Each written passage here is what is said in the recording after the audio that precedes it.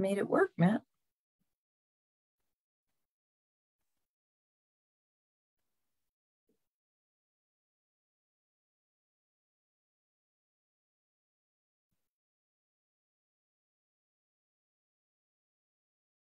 I always have to make sure that I mute it on Facebook. Otherwise, I get a weird loop thing.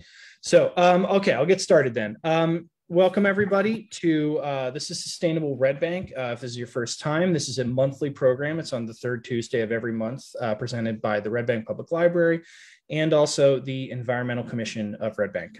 Helps us put together a lot of these programs. If you haven't been to the Red Bank Library, we have a lot of stuff that's available to you, even if you don't live, work, or go to school in Red Bank, in which case, if you are one of those three, you can get a library card. But we do still have a ton of stuff that's still available publicly. All of our programming is open to everyone.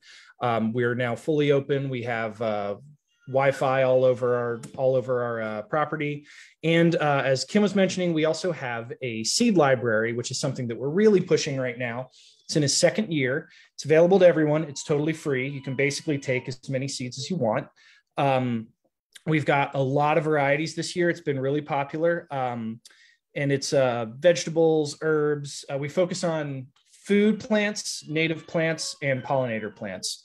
Also, if you can hear screaming, I'm sorry, it's my son in the next room. So I'll try and focus and not let that drown me out, but he's having trouble going to bed.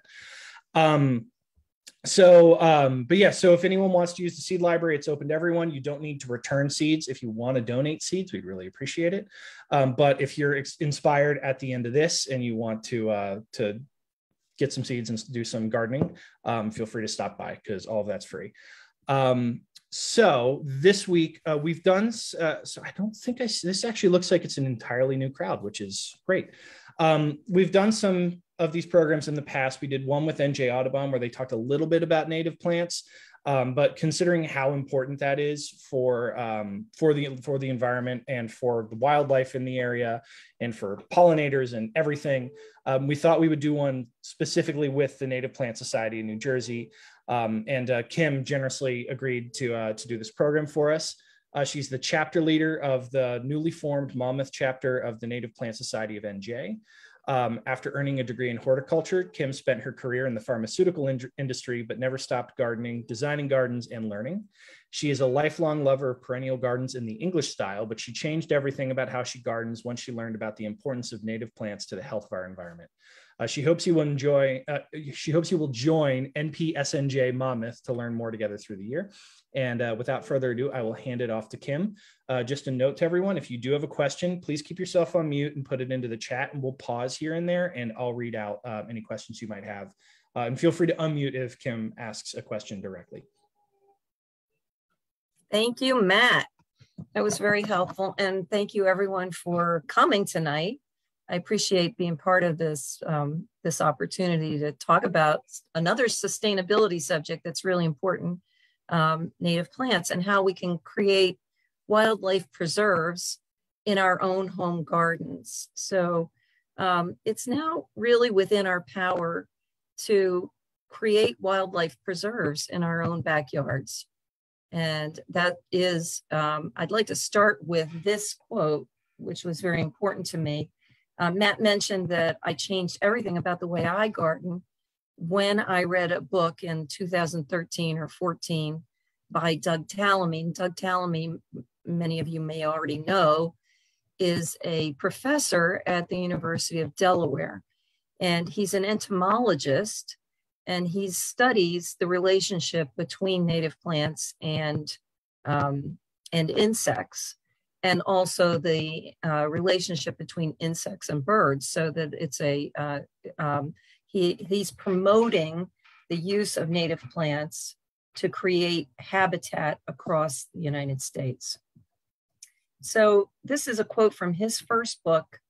It is now within the power of individual gardeners to do something that we all dream of doing, which is to make a difference. In this case, the difference will be to the future of biodiversity, to the native plants and animals of North America and the ecosystems that sustain them. So really, when we choose native plants for our gardens, we're choosing life for the wildlife that surrounds us. So I'm going to start with a question: what is a native plant? And I recognize that some of you on the call will already know the answer to this. But before I define native plants, I'd like to just point out the photograph, which is a picture of a natural landscape in the Pine Barrens. And it's quite beautiful, I think. I mean, I look at that and I see the swaths of different plants running through it, the different colors and textures. It's quite gorgeous. And it's something that a gardener like Piet Udolf might have done. He's one of the architects, landscape architects for the High Line. And it really is fantastically beautiful. If you haven't visited the Pine Barrens recently, it's a treasure, a New Jersey treasure. But the point of this photograph is to show that native plants can be beautiful, but they are identified as plants that have evolved in a specific place, in this case, the Pine Barrens, over thousands of years with the other plants and insects and animals around them. So right alongside all the wildlife that is evolving, the plants evolved at the same time, and they have symbiotic relationships as a result. It's fun for me to think about what my yard might have looked like before development came in, before the houses and the roads and the driveways and the tennis courts and everything were put in place. My yard and the surroundings probably looked pretty much like this photo, and yours too. So the more we can bring it back to something that resembles this, or at least bring our yards back to some combination of plants that might have occurred here naturally, the better off we'll be, and the better off our wildlife will be. So native plants are really, really important. And before I go on, I just want to share with everyone, I'm going to start with this quick definition of native plants and why they're important, and then get into 5 simple steps that you can take to get into native plants, to take the first steps into incorporating them into your own yard. So thinking about why they're important, there are lots of different reasons why they're important, but the overriding one is that native wildlife species evolved at the same time as the native plants, and they depend on them then for food and shelter and nesting sites. And here are some of the relationships you can see. Hummingbird with a columbine. This is a wild columbine. It's the one that is orange and yellow. The columbines that you might have in your yard oftentimes are pink or purple, and those are not natives, but this one that is orange and yellow is. The center photo is Asclepias. It's a milkweed, butterfly milkweed, and it's one of the plants that sustains monarch butterflies.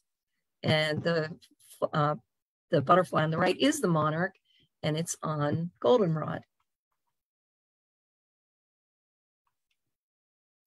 So one of the most important reasons we want to go native and incorporate native plants into our yards is for the butterflies and the moths. And the reason that it's so very important is because their larvae are specialists. And what that means is that most butterflies and moths, their larvae will only eat one species, sometimes 2, sometimes a small group of species. They can't eat anything else.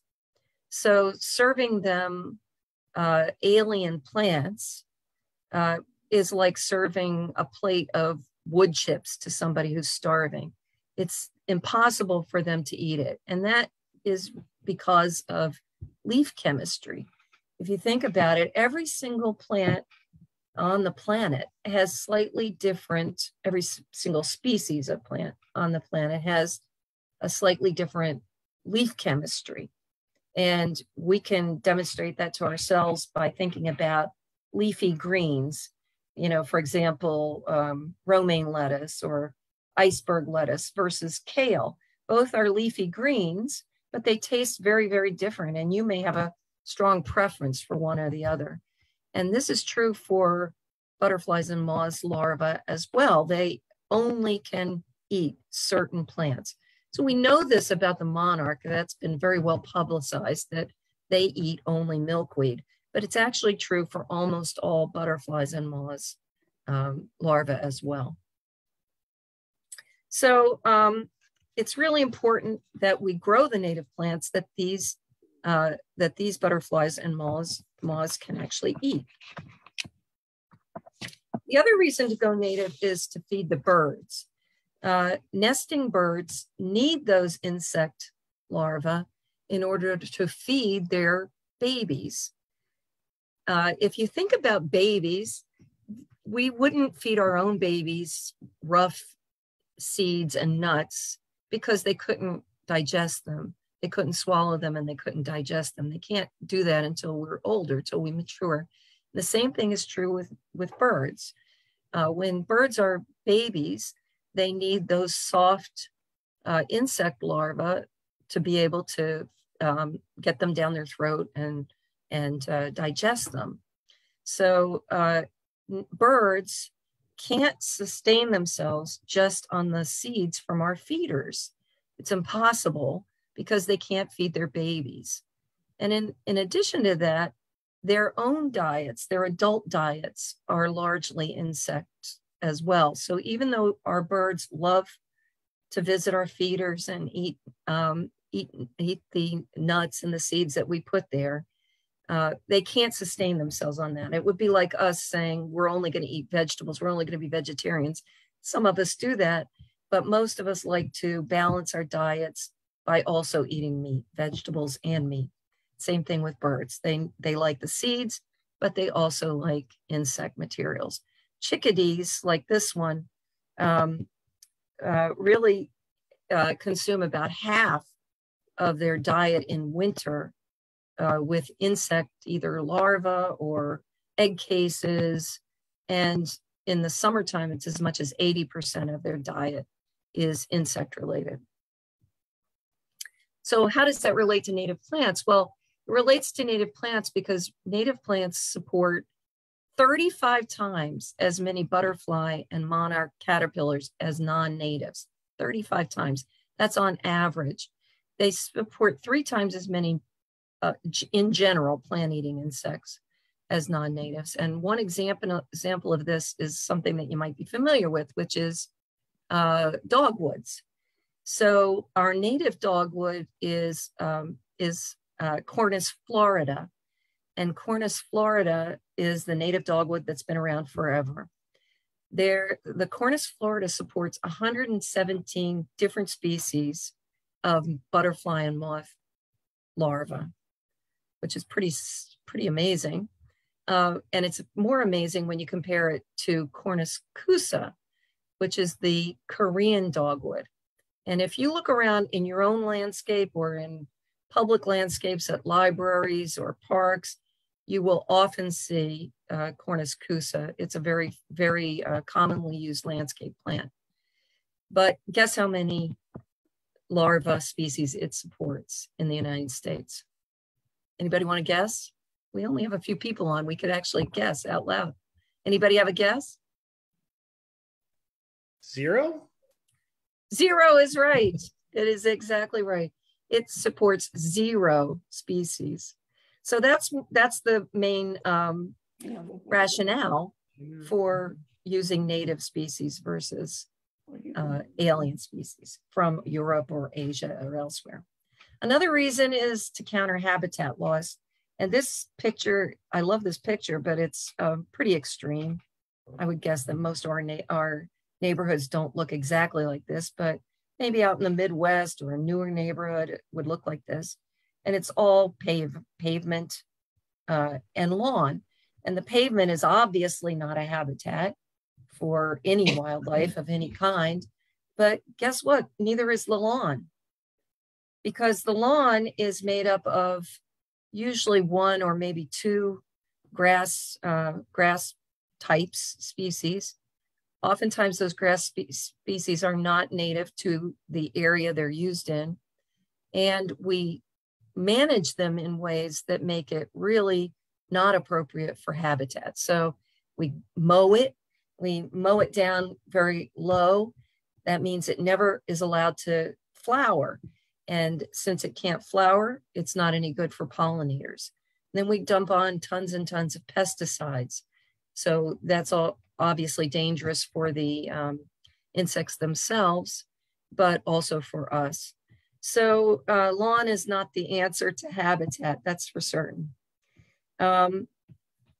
If we think about what percent, I'm going to ask you to put this in chat again. What percent of the total landmass of the United States in the lower 48 states, what percent of the landmass has been modified in some way for human use? Anybody have any guesses? 75%. 75%? Hi, Tom, by the way. Hi, Kim. 75%? Anybody else have any other guesses? It's actually between 95 and 97%. Think about that.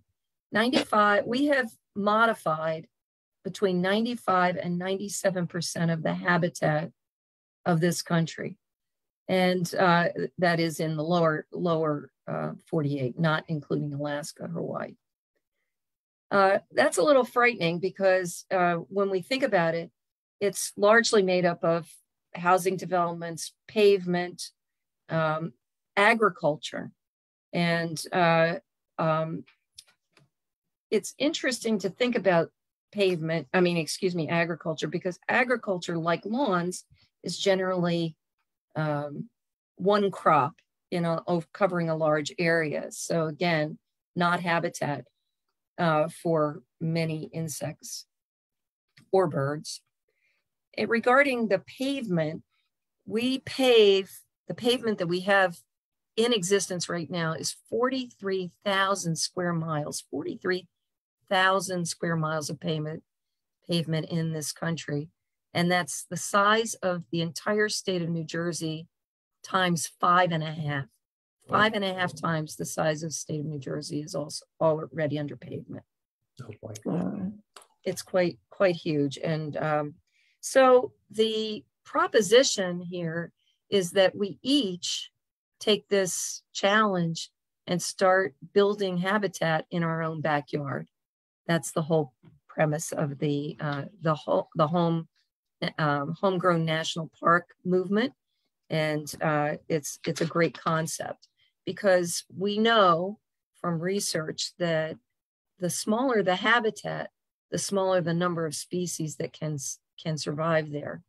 So the more and more we compress the native habitats that are out there, the fewer species that will in the long run survive. So habitat's really important. Another reason is for the native plants themselves. We all have invasive plants in our yards right now. I know I do. And those invasive plants, like Norway maples, like Bradford pears, they escape into the wild, and they either crowd out other native plants or they shade them out because they leaf out earlier than the native plants do. And things like this, trout lily, or erythronium, tend to get shaded out because the Norway maples leaf out much earlier. And the last reason is because natives are really beautiful. This is the New York Botanical Garden up in Queens. They have a large native plant garden. It's quite gorgeous, as you can see. This was taken, I think, in the first week of June a few years ago. And this is their woodland garden, but they also have a large meadow garden of natives too. And it's really spectacular. So it shows you what you can do with natives in your, maybe not to this scale. This would be a little tough, but there are beautiful things you can do in your yard.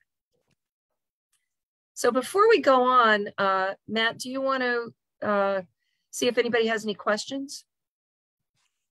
We're clearing this chat. Let me see.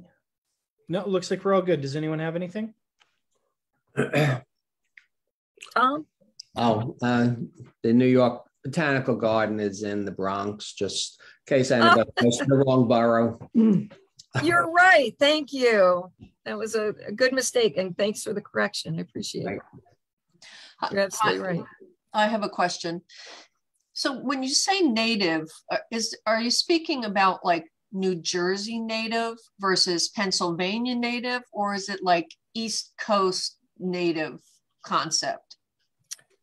So that's a complicated question to answer, but I'll give it a shot. So thinking about the definition being plants that have evolved in a place, right, over a long period of time, their range it varies based on the plant.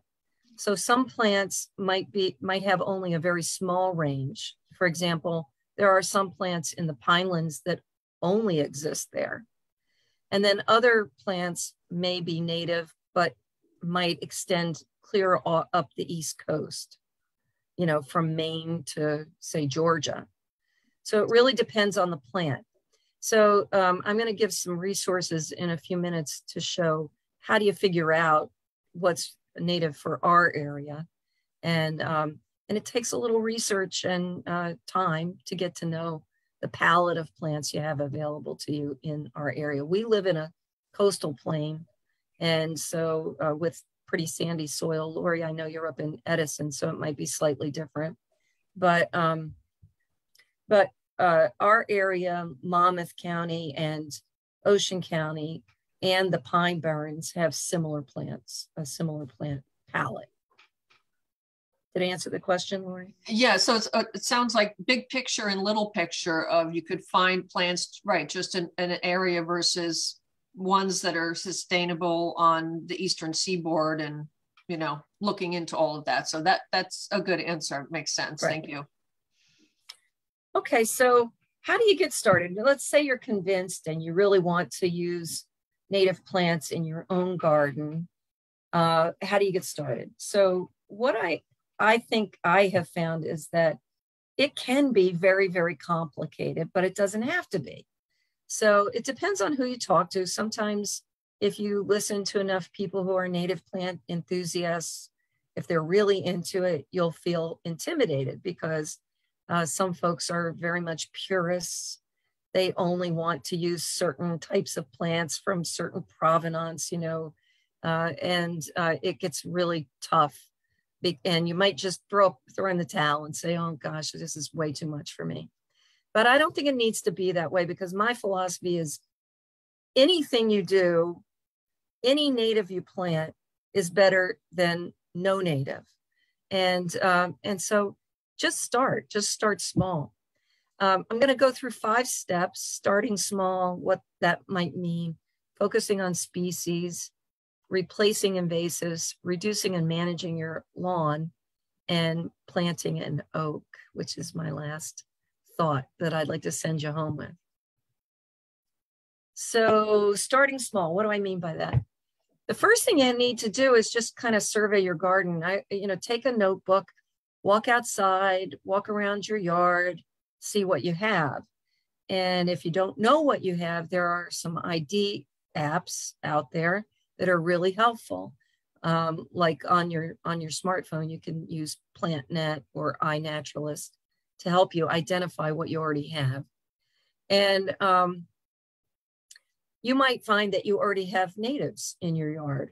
For example, almost all of us probably have violets in our yard somewhere, and those are natives and they're our state plant.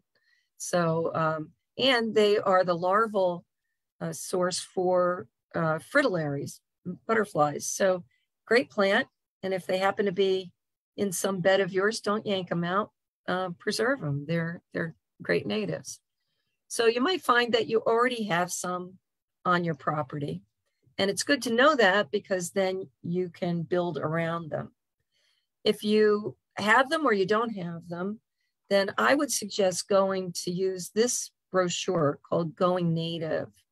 At least for those of us who are in Monmouth and Ocean counties, this is a really great brochure. And Lori, there's a new one of these being printed right now for more northern gardens. So it has a slightly different palette of plants. But this particular brochure is printed by the Barnegat Bay Watershed. I have it in a PDF form, and I'm happy to send it to anybody who wants it. Just put it into the chat that you'd like me to do that, and I'm happy to do it. You'll have to give me your email address in order to do that. This brochure looks like it's a one-pager. It's not. It's 6 pages, and inside it has all kinds of great information about trees and shrubs and herbaceous perennials that you can select, and it tells you a lot about them, why they're good, what the conditions are that are needed for them, etc. We've been at the Native Plant Society trying to encourage local nurseries to carry the plants that are in this brochure, because if they did, it'd make it very easy on you. But all nurseries do not have a great selection of native plants. Those of us who are enthusiasts end up going to lots of plant sales and plant swaps, and we order from native plant nurseries online. But I've chosen a few native plants to show you here that you usually are able to find in a local nursery. So we'll look at them now. The first one I picked out is cardinal flower. That's the tall red flower here. It's quite big. On average, I'd say it's, maybe 4 feet tall. Sometimes if it's happy, it gets taller than that. But I love this flower. It blooms in the late summer, and it attracts loads of hummingbirds. They love it. So they're always flitting around when this is in bloom. It's a wonderful plant.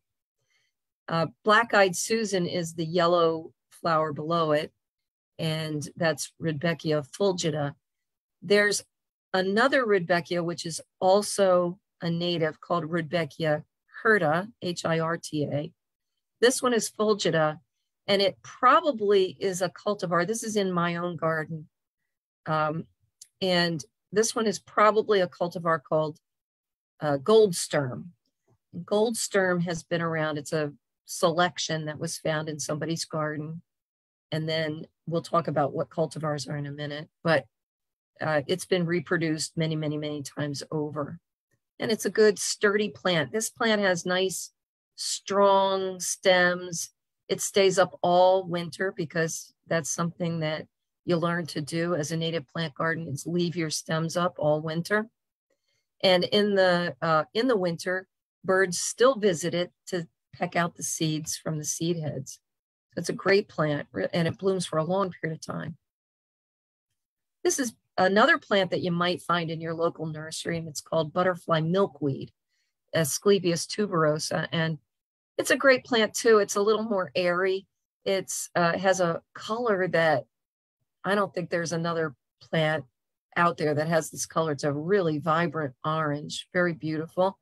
And it's a larval host for monarch butterfly larvae. So it's an important plant to have in your garden. And this one is great blue lobelia, or Lobelia syphilitica. This one is also large-ish, maybe 2.5 feet tall. It's well-mannered, but it does reseed itself. So if you have it in a place it likes to be, you'll get lots more plants. It's easy to manage. You can pull them out and move them around whenever you want to. And it has this gorgeous blue flower. So it's a great plant too.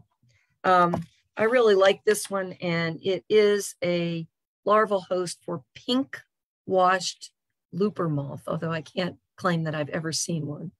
So pink washed looper moth. And this is one you're probably familiar with, purple coneflower, Echinacea purpurea. And it's a great plant for bees, and also the finches in my yard love it. I leave the seed heads up just like I do with the Rudbeckia through the winter, and the finches come. As long as there are seeds in this, they're picking them out one by one. They really, really like it. You'll see in the background here, this is in my garden on the left. The background there, you'll see a bright red coneflower, that is a cultivar, and we're going to talk a little bit more about that in a few minutes. The grasses that are up against the deck are little blue stem, and that's a wonderful plant too. Really, it's just such beautiful color all season long. In the fall, it turns like a purple blue color and throws up seed heads, and it's really lovely. And it also will stand up all winter long. Even with heavy snow, it's very resilient. And this one is New England aster. So you might even have these in your yard already. The picture on the left is what it looks like in a natural setting. And it's kind of rangy and floppy. And here it's shown with goldenrod. I'm not sure which variety that is, which species that is, but I don't let it grow like that in my garden. What I do instead is I do a thing called Chelsea chop, and about this time of year, toward maybe another week or so, I just chop the whole thing halfway down and then let it grow again till July 4th, and then chop it again halfway down. And then the plants are nice and compact and they don't flop. And you get this gorgeous blue mass in your garden. Very, very nice. Now, this one is the larval host for pearl crescent butterflies. So it's also a great plant to have. I will say, unfortunately, that many of these plants are deer food, as are all of our plants. And so if you can exclude deer from the areas where you want to plant these, it's really important to do so.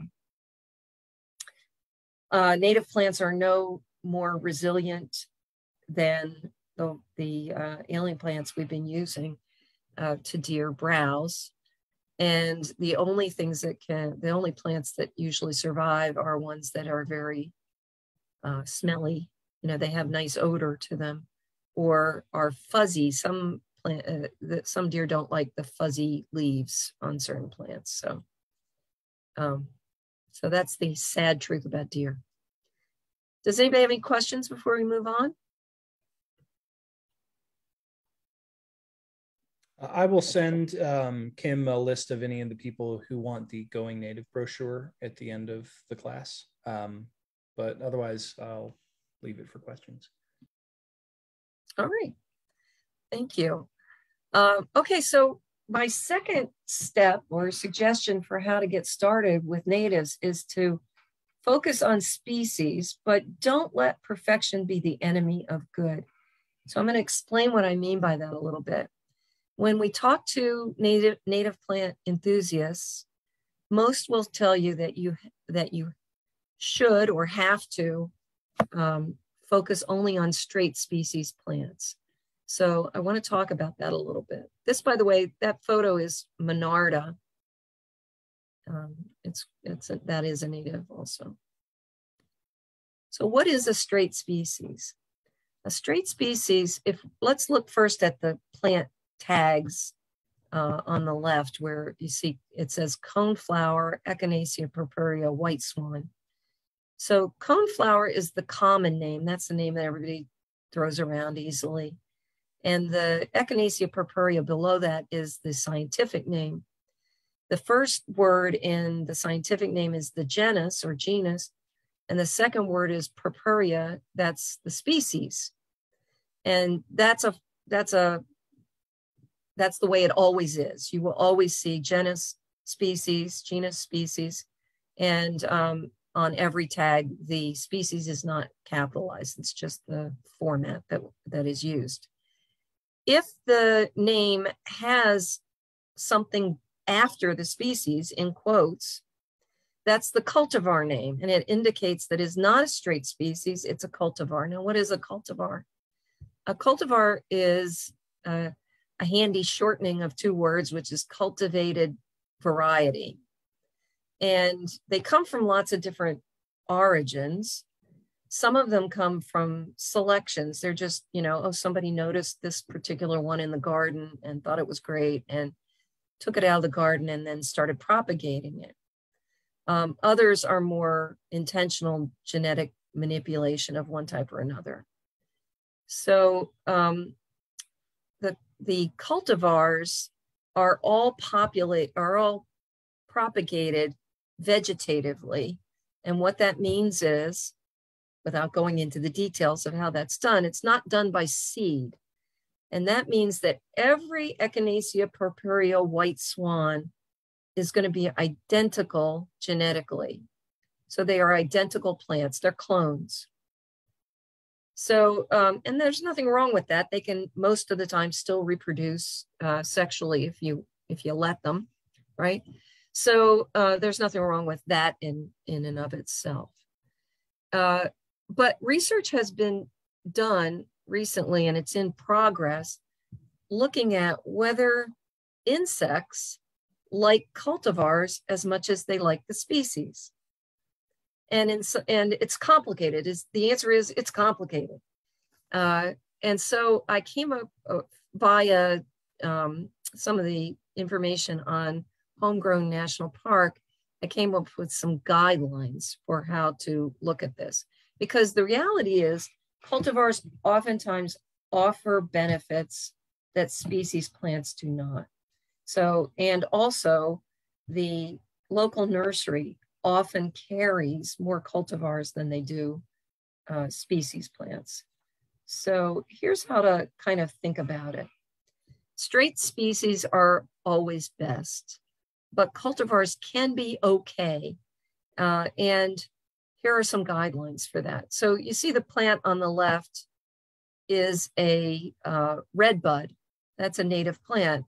However, this is a cultivar of the red bud, and it's been selected and propagated to be purple-leaved, has purple leaves versus the native green leaf, and it's a weeping form.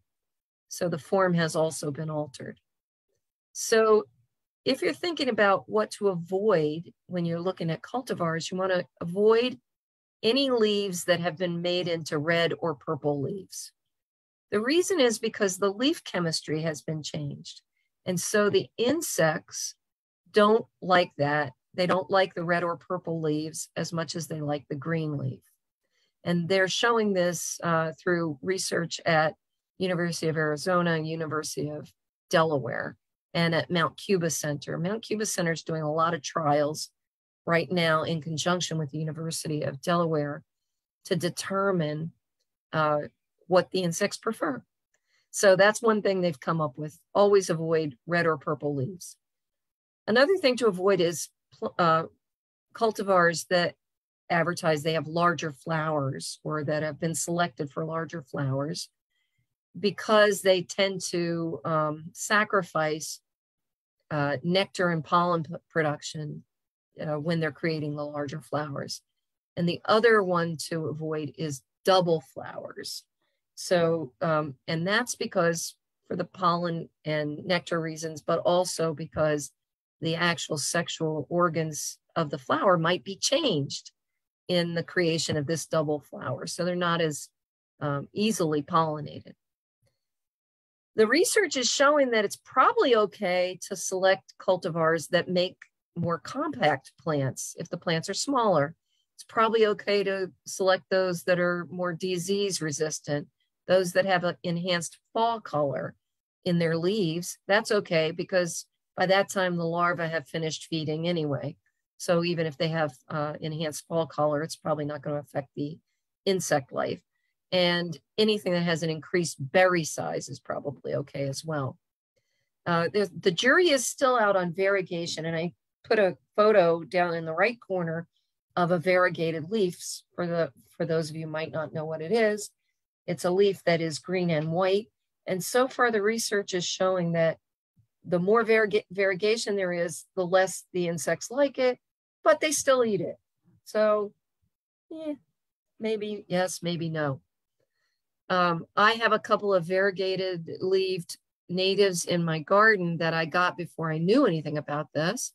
And I'll probably leave them because they're better than having an alien plant there. And if I find I may later replace them with green leaf varieties.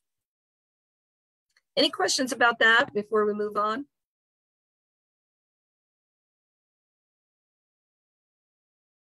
Okay. Number 3 on my list is replace invasives. So this is an extreme case. Does anybody recognize this, this plant? This is kudzu. Kudzu. Kudzu basically ate the South. And I define invasives as non-native plants that spread easily and cause harm to the environment or the economy or to human health. That literally is a house under that kudzu. And you can see pictures of this. If you drive down south, you'll see it all over the place. It's a crazy vine. Believe it or not, I had it in my backyard when I moved to Brielle. And I was able to eradicate it. And I have seen it on the walkway that's in Atlantic Highlands, the one that walks along the water there. So it's alive and well in New Jersey, believe it or not. So you have to really be attentive to it. The more climate change affects us, the more of this we will have. But right now, it's not our worst nightmare. Our worst nightmare is probably Bradford pear.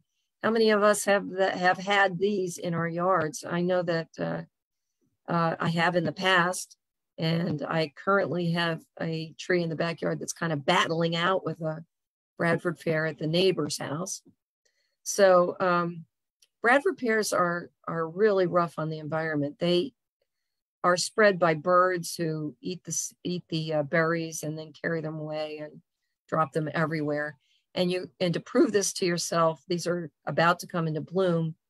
It's just take a drive along almost any highway. I know that along 195, going out through the Pine Barrens, the Bradford pear is everywhere. If you have one of these in your yard that you want to replace, a good replacement is American dogwood. And there are some disease-resistant varieties that American dogwood had an anthracnose disease for a while, but there are some disease-resistant varieties that are on the market now that are doing very well. And another choice would be Amelanchier or serviceberry, and a third would be redbud. All three would work really well in place of a Bradford pear. Just please don't plant any of these. And if you see them being planted around your neighborhood, you should also try to talk to your town about it or your neighbors. They're rough. Another invasive that we really hate to give up, I know I did, is butterfly bush. Butterfly bush, we think we're doing a great thing because it attracts a zillion butterflies and moths and bees, and it does. They love the nectar. But this plant is extremely invasive in woodland areas and in fields, along roadways. It's everywhere. And so this is one we want to avoid. There are some great natives that can substitute for it. One of the favorite is Clethra alnifolia. This is a picture on the right. It's not purple, but it's quite beautiful when it blooms. And it's the larval host for spice bush swallowtail. And here's another invasive you probably have or may have in your yard, Japanese barberry. I know I've had it in my yard in the past. This one, again, you find it, I know Lori and I Lori's on the phone call here. We went on a walk in the woods. It was everywhere, this and euonymus, which I'll show you in a minute. So all of our parks are loaded with these things in the woodland. Another choice for this one is Virginia sweetspire, Itea. There are some nice compact Iteas available that can keep it quite small and they don't need to be shorn or anything. And you get the extra bonus of these beautiful, beautiful flowers. And then there's burning bush, another one.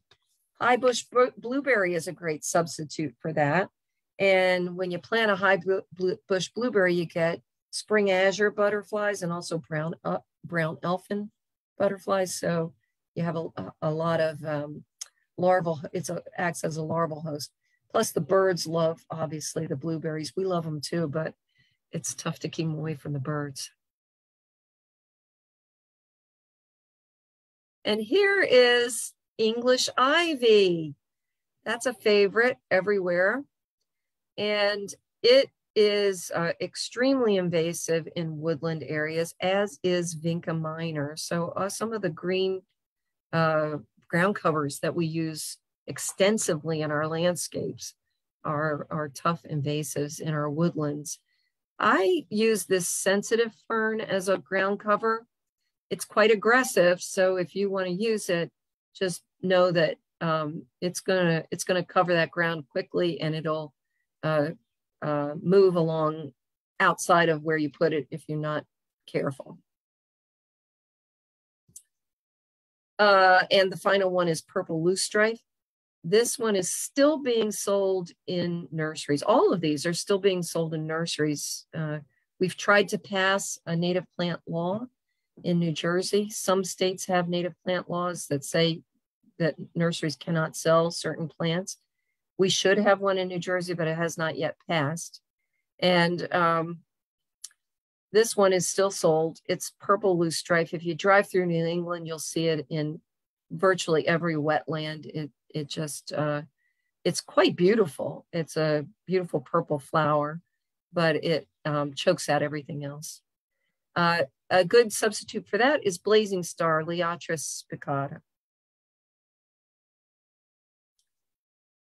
And now we'll go on to the fourth suggestion, which is reducing and managing your lawn and beds. So this is a picture of my yard when I, shortly after we put in a patio and a walkway, and I stripped off the turf, turned it upside down, mulched it at that point, and planted through the mulch. And that turned into the bed on the right. And just, I think this might have been the second year. So it was quite successful doing that. It's important to get rid of as much lawn as you can if you have a chance to do it, because there's just so many reasons. But one reason is all that lawn is a waste of water. It's not habitat for any insects. In fact, we usually use pesticides to make sure it isn't. And we burn up an awful lot of fossil fuel mowing our lawns. Another thing, it's sort of my personal bugaboo about management is leaf blowers. Because if we think about it, it doesn't make much sense how we generally manage our beds. If you think about what happens in the forest, the leaves fall down on the ground and they stay there, and then they disintegrate. And that's what feeds the plants, is that disintegration of leaf matter. And that's where insects overwinter and where they hide and where they burrow and make nests. So going around with a leaf blower and blowing out every leaf out of every bed is counterproductive for wildlife. So I would propose that we should try to avoid leaf blowers. I'd be a lot happier too, because I wouldn't have to listen to them all day.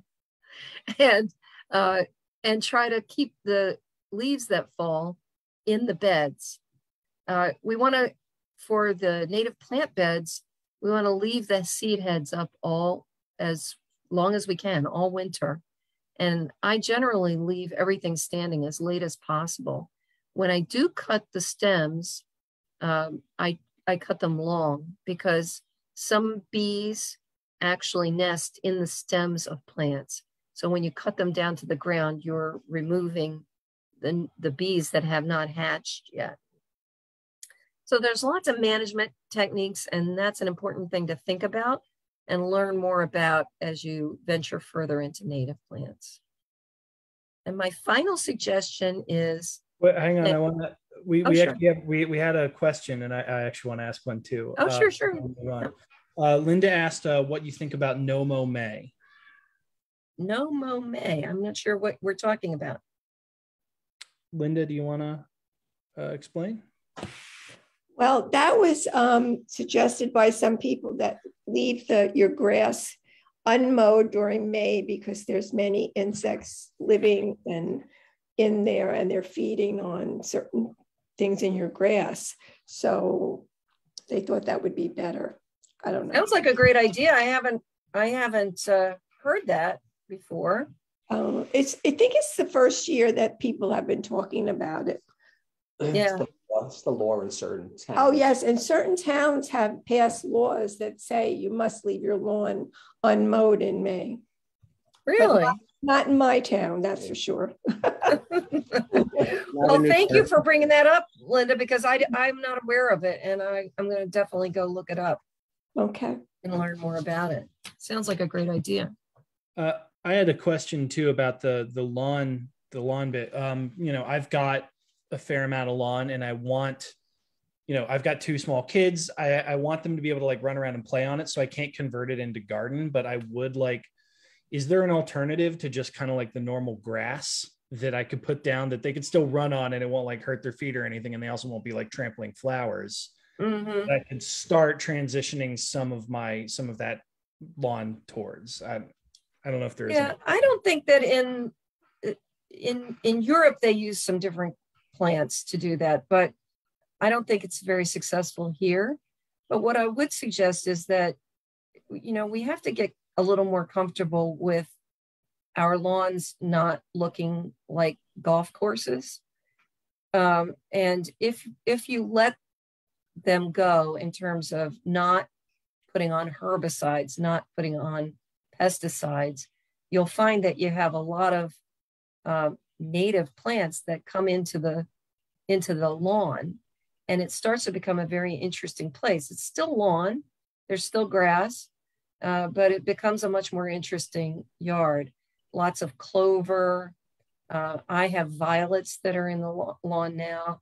I have sage that has infiltrated in the lawn, and but you have to realize that when you look at it, it's no longer going to look like the golf course, and you can still keep it neat, but by stopping using pesticides, and I also do not water the lawn at all, so it does not look like a pristine golf course yard, but we may have to get used to that.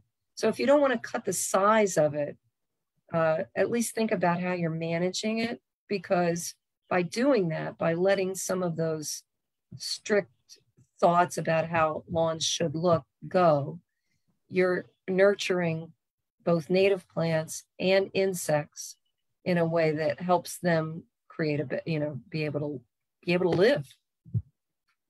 Did that answer your question, Matt? Yeah, definitely. That's, the main thing for us is I don't want to build a garden and then have my kids destroy it. Right. But, but yeah, that we've heard about like clover. I didn't think of the violets, but that's another. Well, the more time that goes by and the more you allow it to happen, you find all kinds of things in your yard that you didn't have before. So the one thing that's tough, we have there are some alien weeds that are tough that you have to kind of keep after by hand. But other than that, even there are people out there who are great advocates for dandelions. So, but be prepared to defend yourself against your neighbors with those. So the kids love the dandelions, so I'm on. Yeah, they're beautiful. They really are beautiful, but they are pretty aggressive. So, all right. And my last thought is plant an oak. And the only reason I want to leave you with this thought is oak tree supports the more butterfly and moth species than any other native plant. And so if you don't have room for an oak in your own yard, maybe you could buy one and contribute it to your local park or a school or a public building, a library, because they are really the best native plant that you can possibly invest in. And that's it for my suggestions. Does anybody have any final questions before we move on? Okay. So here are the resources. These are just a few, of course, but I think if you haven't read one of these books, it definitely is the basis for all of this thinking about using natives. Bringing Nature Home is Doug Talmey's first book, I think. Nature's Best Hope is more recent. He has a newer one about oak trees in general. Nature's Best Hope is a great book. These books are full of beautiful photography, beautiful photography. Every page practically has beautiful color photography and close-ups of insects and birds and plants that are tremendous. And then The Living Landscape is a great collaboration between Doug and Rick Dark, who's a landscape architect, and it shows lots of landscapes using exclusively native plants. So that's great, a great resource also. The Going Native brochure I mentioned earlier is really important. And if you're not sure what's invasive, the New Jersey Invasive Species Strike Team has a do not plant list, which you can consult. One thing I would just say about it, don't assume when you go into a nursery that if they're selling something, it's not invasive, because many of the plants that they sell in local nurseries are invasive. So check it before you plant it. It's a good idea. And I'm going to leave you with this. The Monmouth Chapter of the Native Plant Society of New Jersey is brand new, as Matt mentioned. We just started it up. Our next meeting is June 1st at the Monmouth University Piasecki Hall. I hope I spelled that right. It's starting at 5:30 p.m. We're going to do a private showing of Wild in the Garden State, which is a film that was created by Sarah Galloway. Sarah is a filmmaker. She's worked for the American Museum of Natural History for years, making documentaries for them. And she created this documentary on her own property. She and her husband were New Yorkers. They bought a house in Ocean and would come on the weekends. And they decided they wanted what they called an ecological garden. So they started researching and learning about native plants and animals and insects. And along the way, she documented their progress. Before this, they knew nothing about gardening, nothing. So the film covers 10 years of their progress in turning their yard into natives. And it's quite beautiful. It's a beautiful film. It's been in several great film festivals recently, including the Princeton Environmental Film Festival. So we're going to show the film, and then Sarah's going to be there. She'll do a short presentation and answer and do a Q&A.